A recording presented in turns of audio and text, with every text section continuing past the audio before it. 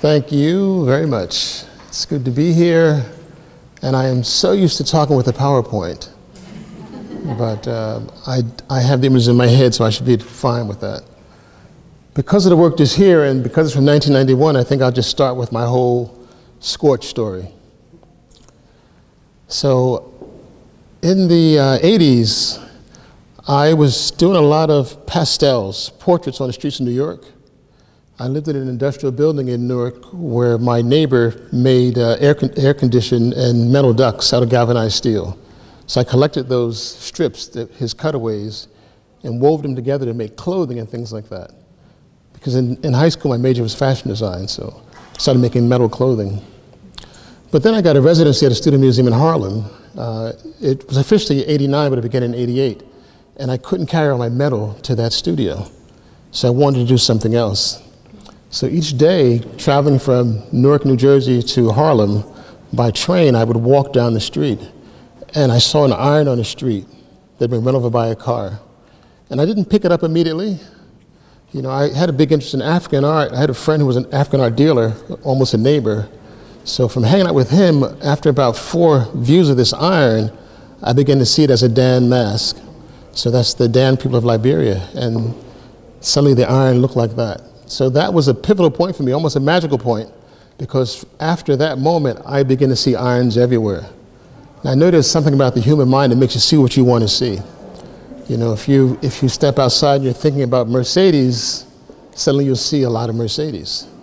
You know, we pretty much attract what we think about. So suddenly irons were everywhere.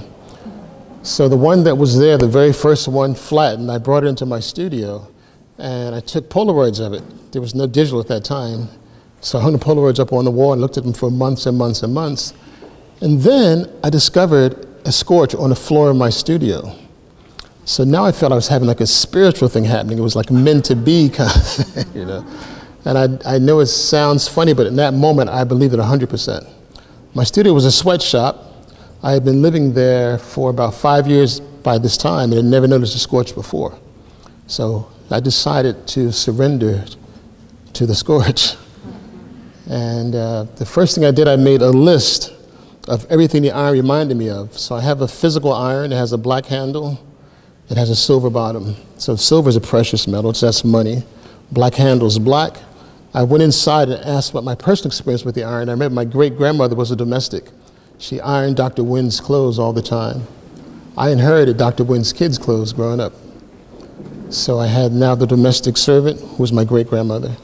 The origins of domestic servitude in the U.S. for African Americans was slavery, so now I had slavery. Then the iron looked like an African mask, the shape looked like a boat. So I had a whole list of things that I could now speak about using the iron as a symbol that could last forever. And it did. For about 16 years, I only made art out of irons and iron imagery. Because that was also, the 80s was the decade of personal branding. You know, everybody, you're going to either be a Sassoon or you're going to be a Gap. T-shirts with logos on them, you know, that all started in the 80s. So being that I'm also a lover of words and language, I love the double entendre of branding myself with a brand that was a brand, Silex, branding physically with a hot iron. So all these things came together in the iron for me. So in my building, there was a courtyard downstairs, and surrounded, my neighborhood was filled with homeless people as well. So, you know, you learn something from everybody. These homeless guys fire in a can to stay warm. So I said, okay, that's how I heat the iron. So I go into my courtyard and I start a big fire in a can. I take my irons apart and put them on the handles of ironing boards. So now I have a barrel filled with branding irons, and I just began scorching canvas. This one is called Dance because as I did it, I was like Jackson Pollock. You know, Jack the Dripper is just, you know, dancing, dripping, dripping, dripping. And I was doing the same with the iron. The iron was so hot I couldn't control it. The iron broke off, stuck to the canvas. You know, it wasn't planned. So that piece is Dance because it was like a dance. Now, also in that same neighborhood, there was a factory that made mattresses. So I needed some mattress padding. I go knock on the door, and turns out the woman that works there's brother is an artist who later became a good friend of mine. So they began to give me mattress padding. So both these pieces have mattress padding in the back of them. And I haven't seen it in so long, I really had forgotten about that factory. But it really helped the scorch to stay nicely and get this embossing. So it's that kind of story. At the same time, I was very, and maybe America was, involved in the teaching of Joseph Campbell. He was on PBS all the time. So I was reading all his books about comparative religion and mythology. So that became part of the work. So now I discovered that the irons come in various brands. You got the Silex, you got the Black & Deckers, you got Sunbeams. So for me, those are the domestic tribes, okay? The domestic tribe concept comes from a speech from Malcolm X. Malcolm speaks about the house Negro and the field Negro. So you probably know the field Negro is the one out in the back picking cotton, the house Negro is the one serving the master. So Malcolm says that if the house burns down, the house Negro works harder to put the fire out than the master because he loves the master so much. So that means the house Negro is the Negro that's doing the chores inside. Probably the one ironing is a house Negro. So this has like several layers. I'm trying not to get too excited as I say it, but so the layer is that the house Negro is the servant in the house, doing the domestic work, doing the ironing, etc. So if by any quirk of time the house Negro decide to revolt, his weapons would be his domestic tools. If the field Negro may be out back at night pulling out his West African ritual objects, those are his tools. His little wooden carving is his deity, but the house Negro worships his brand, his iron. Don't touch my Silex. We would say that today, you know, like, get away from my Sony.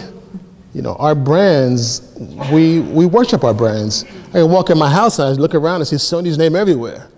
So I'm pretty much worshiping Sony, you know. So the iron became the same thing, and each brand became a tribe, and they represented the people who work with them in the modern world. But in the layer of imagination, I took it back to antebellum or to slave days. So that's how this figure would be an icon. I wanted to make the power poses that you see in traditional and tribal art. So, and because of the cross reference with Joseph Campbell, I was also thinking about Greek and Roman things as well, and I thought of Atlas. The interesting thing about this piece, this is the only piece where I combine the iron with something other than ironing parts. Every piece after 1991 was made completely out of irons. So it also represents a change in my approach. That change came because the community artists that I was involved with all did assemblage. And everybody's work looked alike to me. If everybody can get a tire, an iron, and a chair and put something together, it always looks like the same artist. But I decided if I apply a concept of minimalism to that, what I now call minimal maximalism, and take a single object and just multiply that, then I would stand out more. So that's what I did after 91, and that became my approach. So the iron itself, and this shows some good examples. Two of them together like this become like the slave ship. In some pieces, like here, one standing up like this, when the point is up, becomes a house.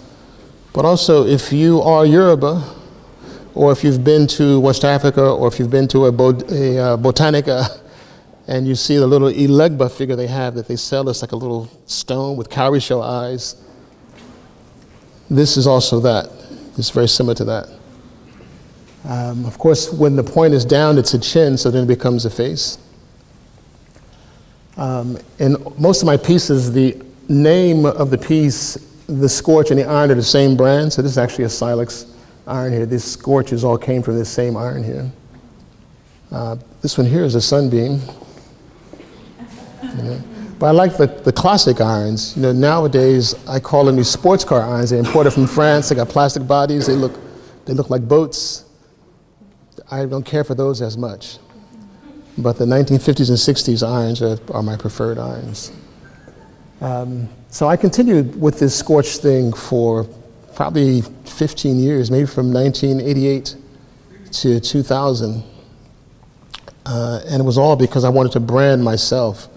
I wanted to be identified with something I wanted people to see something and always know it was my work.